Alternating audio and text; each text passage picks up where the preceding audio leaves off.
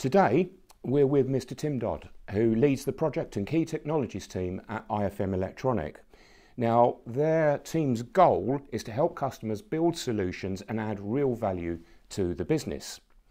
So, Tim, we're here to talk about how companies can collect machine data and make it visible to the business. This conversation's been around for years, Tim, like some of us, but what is it that IFM do that actually makes a difference? Yeah, it's a good question because it has been around a long time. So what IFM is trying to do is take into account what the customer has. So the customer has reduced resources, they may not have as many skilled people on site anymore, and money is tight. So what we're trying to do, and we have done over the last sort of 6 years, is develop a system or develop systems where there's software and hardware combinations which allows the customer to very quickly build a solution, start getting the data and get a very quick return on an investment and keep it dead simple for them. Okay, that sounds really good. That sounds really good. What are the main areas that your customers are looking for and how does IFM help them? So we've kind of looked back over the last 4 or 5 years of what have been customers asked us for. And we've sort of put it into 3 pillars now. We have machine health, we have process improvement and we have energy. Out of those 3 things, energy and machine health are really the key thing. So what we've now done is built up a product ranges related to, say, energy and machine health that a customer can quickly implement. And we've also looked at how do we get information from their legacy plant that already exists and bring that data in, because they might already have an energy meter, for example, and bring that into somewhere where they can start looking at the data and analysing it. Right, got you, understood. Can you show us how these goals can be achieved? Yeah, so we've got products we can show where we basically have very simple plug and play. So you have a sensor already exists. Yeah. We can put a Bluetooth, what we call a Bluetooth dongle on the end of that and put power into it. There's no PLC involved, there's no logic involved. Then we have an app on a phone and we can connect to the Bluetooth dongle and suddenly we're now getting data back to our phone, which we could record. So we have customers who are just recording data on their phone, say for a flow meter, and then they combine that with other information and they have then easy data collection. And we can build that system up into a more connected system if we wanted to. Right, excellent. Okay, that sounds very strong, very structured. So Tim, you've talked about keeping it simple, giving the customer a quick return on investment. Can we actually see practically how you achieve that?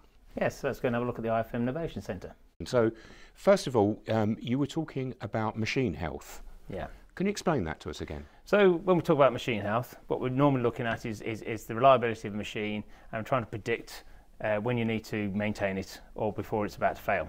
So we've got a number of smart products which makes this dead easy. It used to be a dark art. We mentioned vibration condition monitoring. They go, oh no. So what we've got here, we've got a smart sensor. It's an IO link device, but it's an accelerometer. So it does all of the analysis there, and we bring it back into an industrial Ethernet module, and we can then collect the data centrally. And you can fit that to any kit that already exists. It's very simple. We can glue it or we can drill and tap it if you want to. Very easy to do, and we're already now getting data back from the machine to predict when it's likely to fail. Excellent. Okay, that makes it very easy to understand. You talked as well about energy monitoring. Yes. Big subject for us. Yeah. I see down here a compressor. Yes. So what's IFM's approach in this respect? Okay, so the thing about energy is everybody's probably got already their incoming mains sorted. They'll have systems there that they bought from the supplier that does all the energy monitoring, tells them 3-phase, does everything they need. But what we're seeing a lot of people wanting to do now is get down to a machine level for 2 reasons. One, to know where the machine's running, and secondly, to measure one machine against another. So what we're providing is a solution that allows them to use what's out there, potentially, or just add simple items. So in this case, a current clamp. Very simply done. All we need to do is put it over the cable that already exists, and then we can start collecting data about current usages. We can then convert that into kilowatt hours and give the customer a usage per machine. Okay, again, a very straightforward approach to that. Yeah. Okay, now the other thing that you mentioned was a Bluetooth dongle. Yes. Could you explain how this works for us? Okay, this is our Bluetooth dongle. We just have power to the sensor, whatever it might be. This is an IO link sensor, and then we have a phone app, and all I need to do is scan the network and give it a minute, and then I can connect to it, and immediately I'm on collecting data. I can see. Okay, so we understand now what's taken place there, but how do we get the data back and make it usable? Okay, so let's have a look at Moneo. So Okay. Moneo is a very quick and easy codeless data acquisition software solution we've got. And let me just quickly show you how quickly we can get that signal that now exists over there, but put it into industrial Ethernet module and get it into a full system. Okay. So we're going to talk you through the process. So we have the screen. This is the screen that you'll be met with. We have device management. We go into device management, and then we will scan the system, and that will now go and find the unit. So that's found the unit, and it's populating it out, and it's telling me, because there are IO link sensors, what is connected. So we have for instance here, we have a valve unit over here. So we can drag it in, and now it's in our list of available process data. Okay.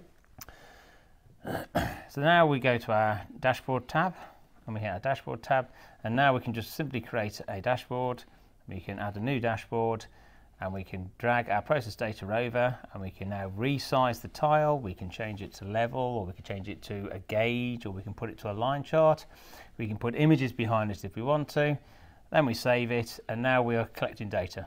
That's already been recorded, and we have the ability over the top here to analyze it later, set up tasks and tickets, and send emails to each other. Okay, so you've just done that in a matter of a few moments. Yeah. That didn't look complicated to me. It's designed to be intuitive, is the word. We have wizards as well that can take you through it. We have lots of videos to make it happen. But it's really, we call it a codeless environment.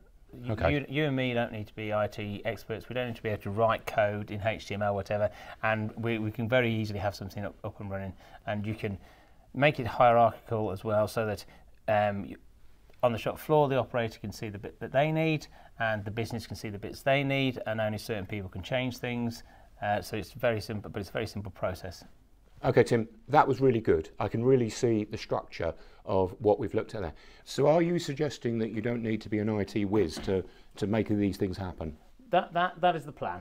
To be honest with you, that's the plan. So yeah, we're trying to put it in a place where you follow some simple steps, almost like a wizard, with a little bit of information, IP addresses, need a little bit, but otherwise you can get data back without having to write code, without having to be the expert, and without having to set up servers and Wi-Fi networks, etc., to make it really difficult. So we can be very quickly up and running with data.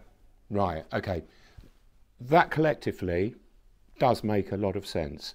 And obviously now we're at a time when people are looking at the whole machine data harvesting process in a very different way. Yeah. Have you seen a change in the market?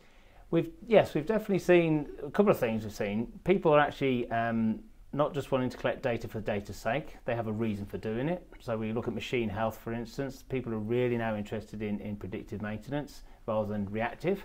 And we're also seeing a shift from a process where you'd have it sitting on a hard drive or a server to the cloud, which in the UK, to be fair, it's taken a bit more time than it does in England. But we are seeing a shift now to a cloud because people see the benefits of not having to worry about their IT infrastructure.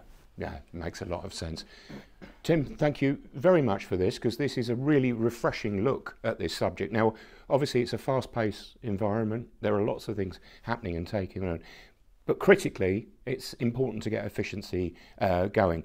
So if you're watching this today and you'd like to find out more about this subject, why not contact Tim and the team here at IFM? Obviously, the key thing here is that we're in an era when we need to take action in order to keep our plants running efficiently, avoid costly downtime. Why not contact the team? Find out, look at their solution, see what they're offering, and make the best use of it. Really appreciate all the data and the demonstrations today. Thank you, Tim, and we look forward to seeing you all on our next interview.